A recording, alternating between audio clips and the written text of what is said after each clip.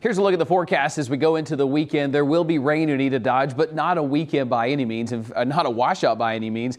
We start off in the low to mid 40s, and rain will be present early in the day, but look for a high temperature to be in the low 60s. It's a mild day tomorrow before cooler weather moves on in. Let me map it out for you. So we're mainly dry this evening other than a stray shower here or there. It's tomorrow morning, 8 o'clock. Some rain begins to move into the mountains and then into the upstate around 11 o'clock or 10 o'clock, and it continues to stream out of our area between say 12 and 2. By 1:30, most of the upstate's dry. So if you're going to those early Christmas parades, there will be rain for the first part of Saturday, hit and miss, not a complete washout. But by lunchtime and beyond, we're mainly dry, including for the Greenville Christmas parade, where we even have a little bit of clearing out there. Now going deeper into the forecast, Sunday's a different story. We're behind that front, so temperatures begin to get cold again. Highs on Sunday will only be in the 50s.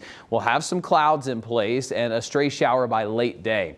Let me show you what happens as we go into Monday, because more changes begin to move our way. So think a cool day Sunday and a cool day Monday with that northeast wind, but a warm front's lifting back into our area Monday night. That's going to open the door for more rain. Looks like it's heavy Monday night into Tuesday, where that rain could be pretty widespread across the area. By Tuesday night into Wednesday, that warm front's north of us, so we're actually beginning to warm things back into the low to mid 60s, but rain chances stick around. It won't be a complete washout, and there's a better chance for rain in the mountains on Wednesday, but rain still sticking around through Thursday even. It takes another cold front to come through to finally get some of this out of here. However, most of next week looks pretty unsettled, and it's this cold front right here that will determine our weather going into next weekend. Some of the models have it hanging back across our area as well, but you've got cold air on the other side of that front, which could mean a little bit of interesting weather to watch for the mountains, especially the higher elevations. We'll keep an eye on that. The 4-day looks like this: a 40% chance of mainly morning showers on Saturday, 61.